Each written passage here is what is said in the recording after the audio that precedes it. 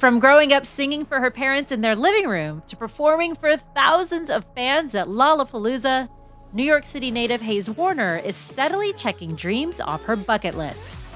This is the Spout Podcast, where famous people spout off about more than what they're famous for. And today, that's Hayes Warner.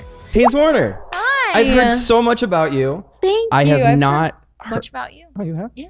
Shit, that's a good lie. No. You haven't, but I appreciate it.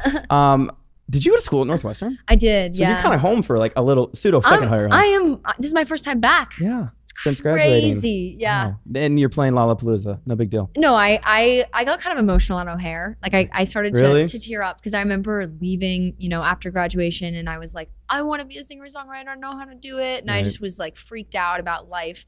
And to be coming back to O'Hare, to play Lollapalooza was crazy. You're it was probably crazy. one of like 3 artists I've ever talked to that's like, O'Hare makes me emotional in a good, positive way. Wait, what is it about? I don't know what it is Because about. people, I don't know, they choose their airports. It's a Okay. JFK versus Newark thing. Same thing in New York. And, I've never been emotional in the airport. I actually have a song called Airport. Wow. A sad song called Airport. We'll have to make a new happy one. Yeah. New Airport. Speaking of Predator, 7 days out since this music video came out, the visualizer for it. Watch me, stalk me like a predator. I'm not your competitor, but I get it. I was that girl to the girl before. Wow. It's intense. Thank you. It's terrifying in the Thank best you. way possible. Good. I did some feral crawling. The feral crawling, yes. Yeah. Can we talk about that scene? So you're crawling across a long dinner table. Yeah. How much blocking did that take? One shot and done. No I'm not way. even exaggerating. Like everyone at the table is my don't believe you. friend. I swear I have don't BTS. believe you. Everyone at the table is my friend. Okay. Like when you do a music video where we're Sure. it's It's not like trying casted, to actors and please. actresses. Like yeah. no, it's Okay. just like trying to, rally You're everyone. yelling at them. Yeah, like, I'm like, don't screw this up. We're I'm like, wasting film. Izzy, drink your water. No, I'm kidding. I'm not like that. But I was like, don't let me step on it. And we just did it. Nice. Yeah. And if it was bad, it was bad. Yeah. But it It wasn't bad. I think you pulled it off pretty well. This song's Yeah, no, it was incredible. great. Thank you so Right. much. It's just one of, it's aggressive. It's anthemic. Yeah, thank you. Makes you want to These sing are great along. adjectives. I'm like gonna write them down. I'm trying to pull out People more are now. like, That you describe your complimented that. sound. I'm like, Yes. aggressive anthemic. What artist inspired you in your career? No, we're not doing Like, that. I'd be down. No. But let's talk. Easy one. Okay, let's rephrase that Okay, question okay. a little bit. If you were to go to like a record store way Okay. back when those were a thing, Okay. and someone was looking for Hayes Warner, what 2 artist albums would they be behind? Not necessarily artists entirely, but albums. Okay. I do really love aggressive female vocalists. Sure. And when I say aggressive, I just mean like in your face live performance, like songs that translate to a live performance and Yeah. are just like hype. Mhm. I love Hayley Williams. Yeah. So like Paramore, I love it. And then I'd say anything kind of like a darker anthemic song. I don't know if you know the band Paris, like PVRS. I love them. Incredible. There's a lot. I love Blondie. I love Joan Jett. I love aggressive. You know anything about Stand Atlantic? I've heard of them. If you're like What are we that into vein, them? you should check out Stand Atlantic. Really? Yeah. Wait, I feel like I know what you're looking for. I'm getting good artist Yes. recs. Okay, good. We'll write them down. If you have more, write them I'll down. write the adjectives down. I'm I'll getting write the more from recs this down. than you are actually. So the visuals though, and from the Just a Girl visualizer to breadcrumbs, I love that. It's gonna sound trite because everyone's like, well, yeah, a music video should tell a story, but I feel like so many music videos now don't have that through line.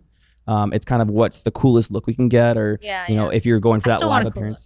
I'm sorry. No, keep going. Keep going. But so when you are thinking of a song or you're writing or recording, are the visuals coming to mind in that time, or is it something that's after the fact? If you've ever had a thought of how can I sell something, especially on the internet, which was 100% me when I got into all this media stuff, one word for you: Shopify. If you're selling a little or a lot, Shopify helps you do your thing however you cha-ching. It's the global commerce platform that helps you sell at every stage of your business, from the very beginning, launch your online shop stage, to the real life store stage, all the way up to the, I'm sorry, did we just hit 1 million orders stage? Yeah, Shopify can handle all of that. Not to mention, it's there to fit whatever your product needs are. It's an all-in-one e-commerce platform. You've got an in-person POS system, so wherever you're selling, however you're selling, Shopify's got you covered.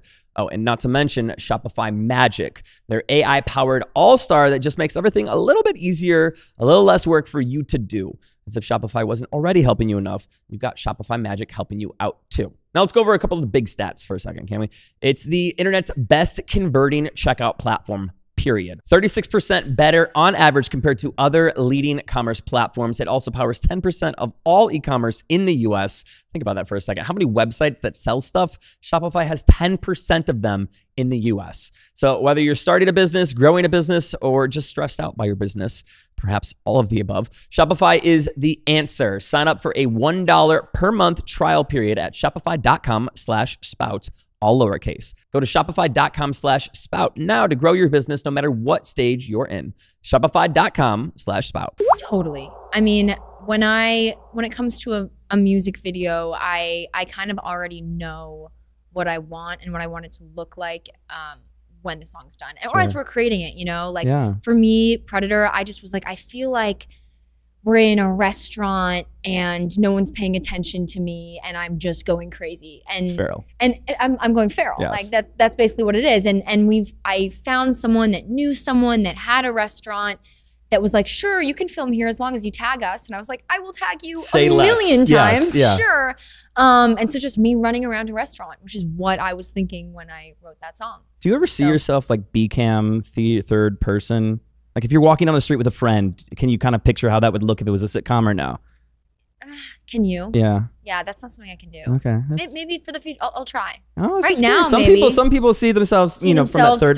But that's I'm living as a main character in a movie called Me, so that's you know. Great. See, sometimes I'm like, are we all Sims and like, what am I? Non-playable Where characters. Am I? Yeah, I feel like sometimes you are in Chicago. Okay. You are playing Lollapalooza. There we go. Tomorrow. I do have to say. Yeah. Everyone was sweating. It was so hot out there. Mm-hmm. And for some reason, I was not sweating. Like, I Really? think my body is in a state of shock from the fact that we're at Lollapalooza right now. That's so cool. Yeah. Which you've attended, Lala, as a guest before. Any doctors out there, let me know what's going on.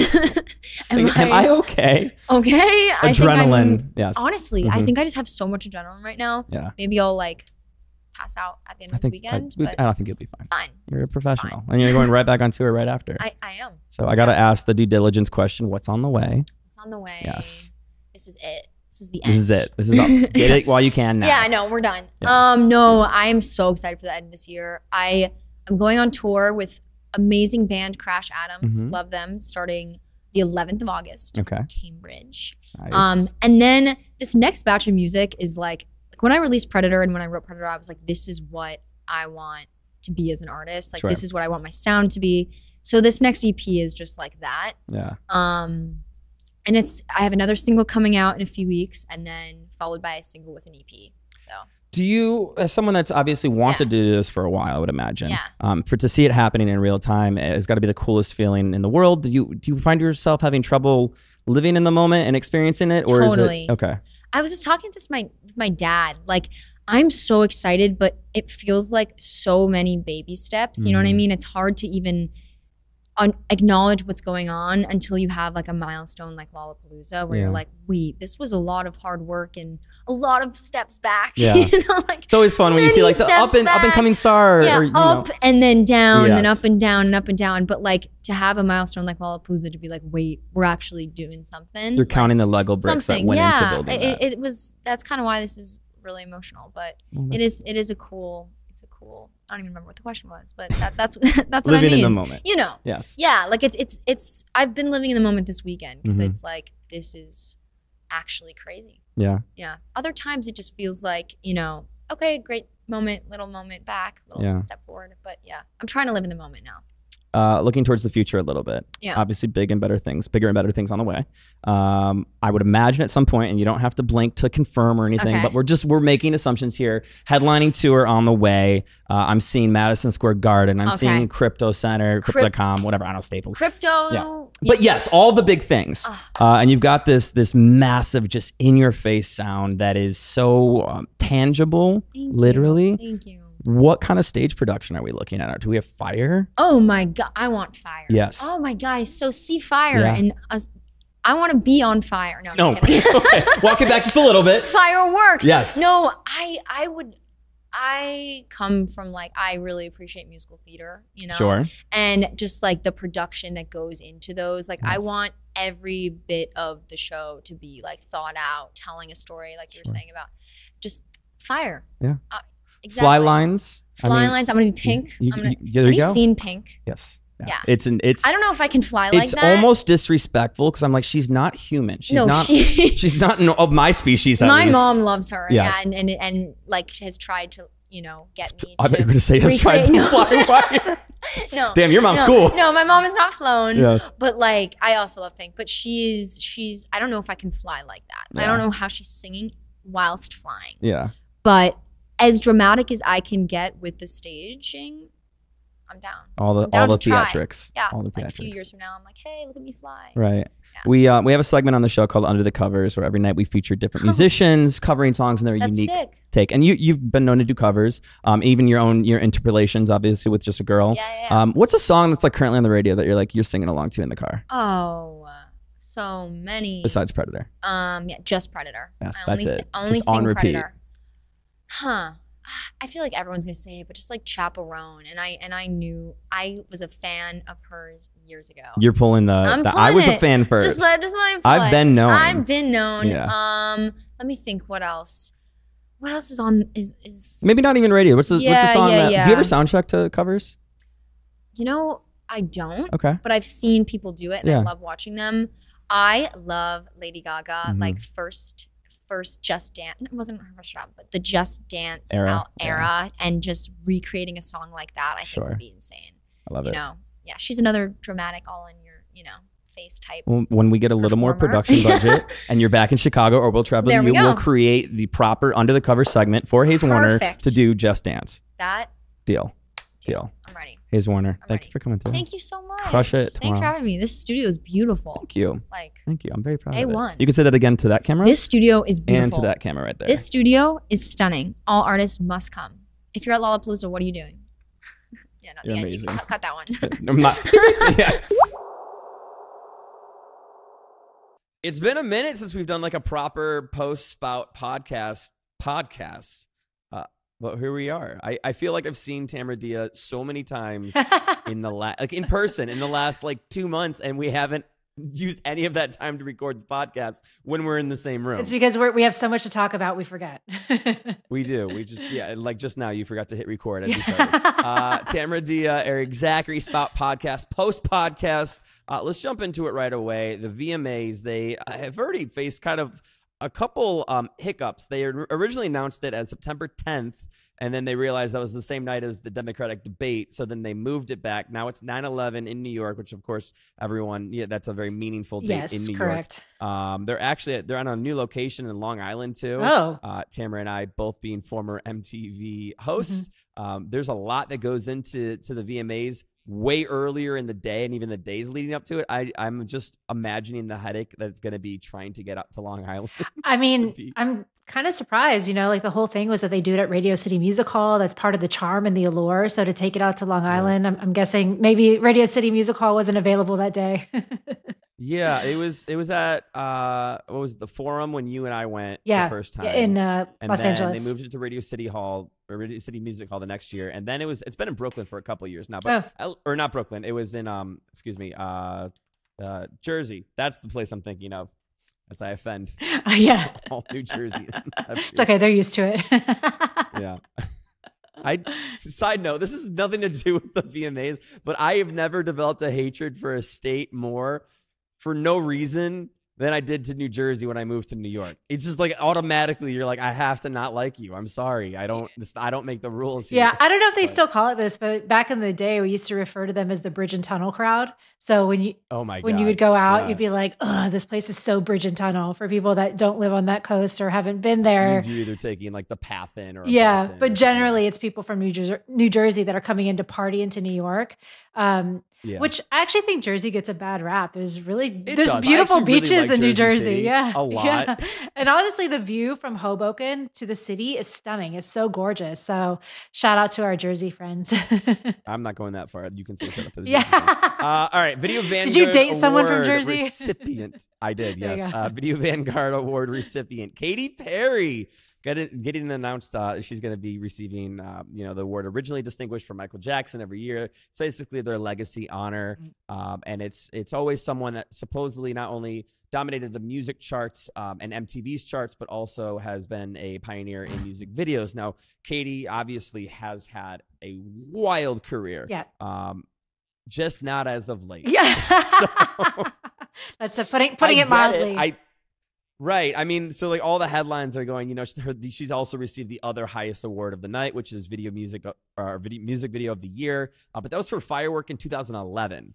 So it's been a minute. That's like when the Grammys do Best New Artist and the artist has been around for a decade, which I'm assuming they're going to do with Sabrina Carpenter next year. But, I think it's give her that award in 2011. We are 13 years past that point. As you mentioned, as of late, her career has not been doing very well. She released 2 singles now off her new album. Neither one of them have performed great. There was a lot of controversy with this new album because she chose to work with Dr. Luke as a woman in the industry. That was a choice. So, I grew up loving Katy Perry. I think she's had some really epic moments. I do think that she is deserving of a Video Vanguard from MTV because of her past achievements. However, she needs something different. Like whatever. She needs what she did before. She needs to go back to Teenage Dream. Yeah. I don't know. I'm all for artists experimenting and working outside of, what's comfortable, but she's been doing that for a decade and it hasn't caught. So can we go back? Just give us Teenage Dream Part 2. That's all we need. Woman's World. That was the song you were referring to. Yeah. A lot of the backlash. She was saying it was all tongue in cheek of how women are viewed in the industry and in the world, but it didn't really come off that way, especially when you're working again with Dr. Luke, who's facing several allegations from many people, namely Kesha. Right. And then this most recent music video that came out for Lifetime, she's being investigated by Spanish authorities because they didn't get the proper, or they're claiming that they didn't get the proper, what do you call permits? Permits, thank you. That's the word I'm looking for one of the beaches because it's an environmentally protected beach. And the Katy Perry's team and the Capitol team is like, well, we got a verbal agreement. They said we could do it, which I'm not throwing any shade whatsoever because I've been part of those production crews where you got to make it happen. You run and gun. You got a call of someone that says yes. It's always easier to apologize and beg for forgiveness than it is ask for permission. Yeah. I understand that. It's just I find it personally very funny. In the midst of a rollout that's not going obviously the way she wants. Her new album 143, aka I Love You. My T9 keyboard people know what's up. That's coming out on September T9. 20th. Yeah, remember that? Yeah, of course. That was like back in the day when you had to go boom, boom, boom just to do one letter. You had to tap it 3 or 4 times. I was so good at that on my QWERTY keyboard. Right? QWERTY? Is that what it's called? I think QWERTY was the one after. Okay. Not here to shame you at all, Tamara. I've already done that enough trying to get this to start recording. But yeah, so obviously she's doing the Video Vanguard Award. What's cool about that is usually you perform your best hits in a whole medley of, Justin Timberlake. Honestly, that was one of my favorite years ago when he brought out NSYNC. That was the big reunion. Missy Elliott did it not too long ago. I forgot who last year's was. Do you remember? I don't know, but I will. As you can tell, we haven't been employed by MTV. Yes, for a few years. Yeah. Yes. So I will say, Katy Perry has some bangers, and if she's absolutely, So I love her songs, just not the bad ones. Yeah, fair. I think that could go for any artist, really. But I think it'll be a great performance. She's still got it. You know what I mean? It's just this new music is not resonating, and I don't think the rollout is resonating. If I were her, I would scrap a lot of people on my team and start fresh and try and save what's left of this album. It hasn't dropped yet, so it could still be saved. I would even do a different producer, but what do I know? I love that if you look at her social media, I mean, obviously that's anyone's team prompting them. They just like don't acknowledge it, don't do anything. But she's having the best album rollout for 143. She's jumping out of helicopters with Orlando Bloom. She's having her daughter Daisy making a rare appearance signing vinyls with her, saying the smallest member of KP, our team KP, is signing some lucky vinyls too. It's just like, let's not acknowledge it at all. You know who's doing a really good job of not acknowledging what's in the news is Justin Timberlake. He has moved on. Tamara and I went to his first show after the DUI allegations. Now he's claimed not guilty in court, and he's just frolicking around Europe, back on social media, posting like crazy. We knew that was gonna blow over. Oh yeah, 100%. Someone else who's not acknowledging a very big whirlwind of a storm around them right now is Blake Lively and Ryan Reynolds. They've kind of just pushed forward too, but I feel like every time I open TikTok or any social media app, it's a they're trying to cancel them. So, you know, I think obviously that's their PR letting them know whether or not they should respond at all. I think in certain situations you should respond. I think Katy Perry should not say anything. She doesn't want to bring bad energy to her rollout. I think they just need to make a shift. I don't think they need to talk about the shift. I think they just need to make it. Yeah. Yeah, I don't know that people are trying to cancel Ryan Reynolds as much as Blake. It's more Blake specifically, which has to be very difficult for her, right? Yes. You have one of the most arguably likable, funny guys in Hollywood that also has like one of the biggest movies out right now of his own with the biggest opening for a rated R movie ever of all time. Did you see it? Yeah, I did. Did you see it? I mean, it opens with NSYNC Bye Bye Bye. I know, so yeah. You were first person in line, I'm sure. I took my dad. Did you put your Deadpool suit on and jump out into the? No, I didn't put my Deadpool suit on. I'm not a Marvel guy like that. I know. No, you're an NSYNC guy. Like that's what I'm saying, because you're an NSYNC guy. I thought you would get into the character. No, I'm the one having tech issues. I literally unplugged my own headphones. Dance pool. Dance pool. That's all I came back to. I unplugged my own headphone. I couldn't. You came back with perfect timing. Right. Moving on in terms of releases, actually, there's one more thing I do want to get your opinion on real fast for the VMAs, because they put out Song of the Year nominees. Let's list them. I want to see if we can't pick one or agree on one right now. So I'm going to read them off to you. I assume you don't know them offhand. No, not all of them, no. Okay. Beyonce, Texas Hold'em. That's fair. Jack Harlow, Lovin' on Me, which I feel like that came out last year. Maybe it was one of those like right on the cusp, or it's like since the last VMAs kind of thing. Yeah, but, that does. Great song. I just don't think it's Song of the Year, not for this year. Kendrick Lamar, Not Like Us, huge contender. Sabrina Carpenter, Espresso, huge contender. But then you have a few of their, I'm like, okay, these are just there because of the fans. Taylor Swift and Post Malone, Fortnite. Yeah. Love Taylor. Love Post Malone and his new album. We'll talk about that in a second. There's no world where Fortnite is Song of the Year. No way. I'll be honest. That wasn't even the best song on the album. Seriously. Teddy Swims, Lose Control. I love that he's in that category. Yeah. He's just not. I mean, I love Teddy, and I love that song. It's a powerhouse vocal of a song, but it's just not Song of the Year. I think you're really going between Texas Hold'em, Not Like Us, and Espresso. Yeah, and even I think you're right. Those are the three main contenders. Is that all in the category? That's it. Yeah. What are you picking? I guess it depends, but I would say Not Like Us, because Not Like Us was such a cultural juggernaut that went not only, actually, I would say like a global juggernaut. Normally, as you know, I would go for Beyonce, but I think in terms of like a cultural shift that happened, you can't really top Not Like Us. Right. What about you? Yeah, I think Beyonce would have had it had this not happened. If they're going from a pop standard, which is, they tend to lead a little more to the pop song sometimes. That's where Espresso's obviously dominated the air charts. Sure. But if they're really going for the Video Music Award for, Song of the Year, then that should be Not Like Us, hands down, no questions asked. Yeah. Well, also, if we're going to be that technical, there's no music video for Texas Hold'em, right? There was no. I don't think so. There was visuals, but yeah, there was never an official. So if it's a Video Music Award, I don't know. Song of the Year. Yeah. There's Video of the Year and Song of the Year, but it's at the Video Music Awards, so I feel like they should all be considering Beyonce, give us our visuals. She'll probably drop it like the night before too, just because that's something that she would do. Totally. Speaking of dropping, moving on. Post Malone, F1 Trillion. This is the country album that we knew was in the works. We've been hearing about it. The amount of collaborations on this album is insane. What I love is that, we just got it a couple days ago. It's 18 songs in total. Virtually every single song has multiple writers on it. And not just writers. Like, we're talking heavy hitters. Hank Williams Jr. is on this. Dolly Parton is on this. Tim McGraw is on this. Brad Paisley is on this. You don't have to be a country fan to know the levity of which those names hold in the country music world. Yeah, so I don't know if you know this, but I saw Post Malone in 2013 or 14 at South by Southwest. This is before White Iverson dropped.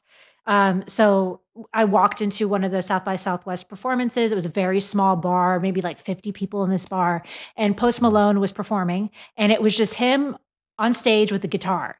And he was very folk music at that time. So when he popped out with White Iverson, I was like, oh, this guy is great. And it took me a while to put two and two together. That was the same artist that I had seen a year previous as a folk singer. So a lot of people online, there's like the conversation that's going on about artists that tack onto hip hop music to blow up. And then once they get big, they go back to, you know, quote unquote, their roots or country music or whatever it is. And in this case, I think a lot of people don't know that he did start in that genre of folk and country, and it's kind of his circling back to that. So not surprising that Post Malone would get artists of that stature on his album. He's a huge artist. He's super talented. And again, like it's this wave of these artists moving into the country genre. What are your thoughts on that? Again, I was going to defend him, but we're saying the same thing, basically. You know, he's been doing this since day one, White Iverson. And then I think a lot of people got, Congratulations was their introduction to him. And then obviously blew up from there. But, you know, he's always been very melodic, even with his hip hop leaning songs. Even when he's rapping, it's always melodic singing or spoken word, as opposed to like, you know, actually proper rapping. Yep. So it doesn't shock me that he would lean this way. But I mean, well, for what it's worth, I don't know if you scrubbed the album or not. It's very country. It is a proper country album. It cannot be contested. It is not like, oh, it's another person trying to do country to appease country fans. Like, this is a proper country album.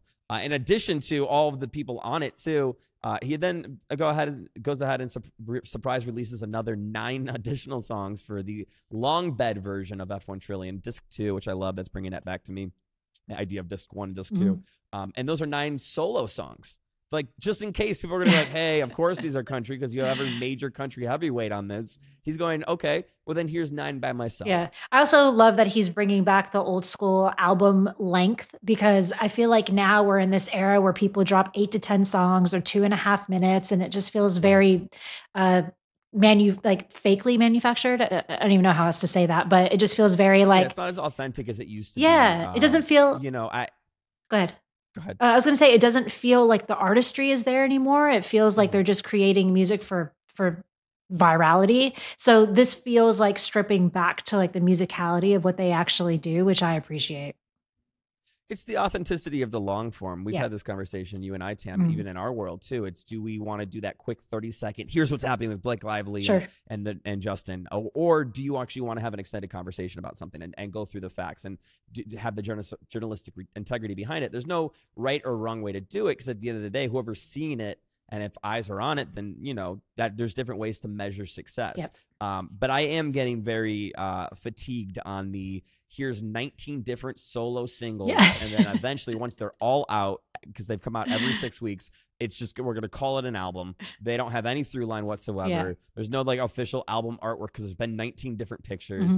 To each their own. It's obviously was manufactured to appease people who have a shorter attention span. I do think that at some point, the industry, both from media visuals and also from, you know, the music industry, has to give the listeners a little more credit. Like, hey, let's stop assuming people don't have an attention span. Let's stop assuming that you can't wrap your head around more than 3 songs having a through line. Right. And I think we're finally back on that backswing on the pendulum, which I'm very excited about. Yeah, same.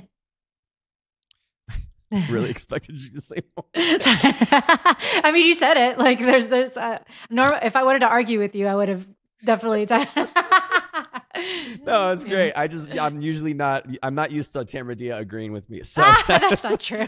That's, I guess, what's happening. And then 2 more stories. One from me, and then I know you had one too, Tam. Ed Sheeran. I think this is quick. This is just cool. Ed Sheeran, he's been a long-time football fan. Obviously, he grew up in England, specifically in what is it? Ipswich. The Ipswich town. The football club, he's officially purchased what he claims to be a small percentage of, but they did a whole campaign rollout. I'm sure he's a little more integral than he's leading on. Yeah. Well, I mean, they call it a minority. To be able to not only buy a football team, but also one that's literally your hometown heroes. Yeah. That's incredible. Huge, yeah. I mean, he's a minority owner, so that's a common thing. We've been seeing it a lot lately. Kevin Durant just became a minority or owner of a football team. We know LeBron James is doing it as well. So LeBron James is a much bigger team. It's Liverpool. So much larger team over there. But yeah, very cool for, just growing up being such a huge fan of a place. Your family's a huge fan of a club. And then you're like, you know what? I'm just going to buy it. Like goals. I do love that he's leaning into the sportsmanship of it already, because as you were saying, minority owners, you have Rob McElhenney and and Ryan Reynolds own a part of Wrexham, and he already called them out and says, "Bring it, boys, let's go, let's go." Yeah, it's probably so fun for them. Like if I was rich, that's what I'd be doing too. I'd be like buying up teams and then just talking smack to all my other friends that have teams.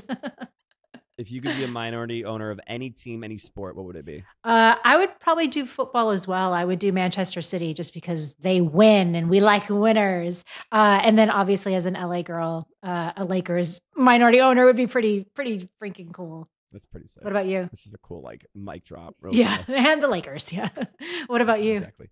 Bulls? Bulls, Chicago Bulls. Yeah. I have to be. Yeah. It's a dynasty that we'll hang on to forever, that I don't know that will ever bounce back. But my mom was a cheerleader for them. Yeah. My dad's a basketball player. I grew up as a Bulls fan in the 90s era, Michael Jordan era. That would be cool to be a part of it if they're winning. It's my favorite fun fact about your family is that your mom was a former Bulls cheerleader during the Michael Jordan era. I literally tell everyone, like anytime I'm with Eric. You tell more people I know, than I do. I think it's so cool. Literally, I'm meeting someone. Eric is next to me. I'm like, by the way, did you know that his mom? I think Forget he was my co-host on TRL. Did you know his mom cheered with Michael? It's just it's so awesome. Like if I were her, I'd be wearing that on a sign above my head everywhere. It's my dad's screensaver on his as phone. It should be. Actually, if I was your mom, very concerning as a son to have to open his phone and see that. If I was your mom, I'd be wearing that cheerleader uniform everywhere.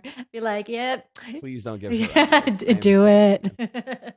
Mom's hot take. And finally, I know you have a Doja Cat story, Tam. I do. So, like everyone else in the world, I am here for the tea. So Tamara's Tea Corner, welcome. So the news is that Doja Cat is now dating Stranger Things star Joseph Quinn, which might seem like very out of left field to a lot of people. But if you will recall, about 2 years ago, she was on Twitter and she tweeted, "Joseph Quinn is so effing hot." And then she apparently slid into Noah Schnapp's DM, who is one of the stars of Stranger Things, and basically was like, "Yo, hook it up. What's up with your boy, Joseph Quinn?" But Noah posted that DM on his story, and then they got into a fight over that. But there's a whole backlash of why would you out me like this? Yes, exactly. Well, clearly Joseph Quinn reached out to her because the two have been spotted multiple times canoodling. Great word, canoodling in London. It's the Kelsey story too. You talk about it and you speak it into existence. Yeah. Oh man, I wish I could have seen Taylor Swift and give her a friendship bracelet. Yeah. Now they're dating. Yeah. Man, I wish I could see Theo James and marry him. Theo James is your go-to? He's so hot. Oh my God. Well, it used to be Chris Evans, but how do you go from Chris Evans to Theo James? Because I recently watched White Lotus. Oh, wait, hang on. I was thinking Theo Vaughn. That's why I was very confused. Oh my God, no, Theo Vaughn. That's why I was confused. I was like, Theo James is super hot. What are you talking about? Theo Vaughn. Oh my God. I feel like, he's funny, but that would be a Bud Light wedding if I could ever picture one. I don't even know if that's Bud Light. That's like old style or Natty Ice. 30 rack of course. Yeah, Natty Ice. Oh my God. That there's nothing that's gonna get that picture Theo of Vaughn. You oh my God. and Theo Vaughn out of my head. I hope the audience knows who Theo Vaughn is. Yeah, we'll leave it. Yeah. Oh my God, that's so funny. Hopefully Doja's doing well. We wish her well, and that's cool to speak as something in existence. And yes. Just basically forget DMs. Just say you want someone, and then boom, poof. Yeah. Magic genie. Oh my gosh, it would be so horrible if $1 million were to just fall on me. Right. It would be so crazy if I just found a wife in love. That's insane. I know, right? The stranger things have happened. Bump. Oh God. Do you like that? All right. On that note, on that high note, we'll end this entertainment segment turns therapy session. Tam, I love you. I appreciate you. Okay. We'll talk to you soon. Bye.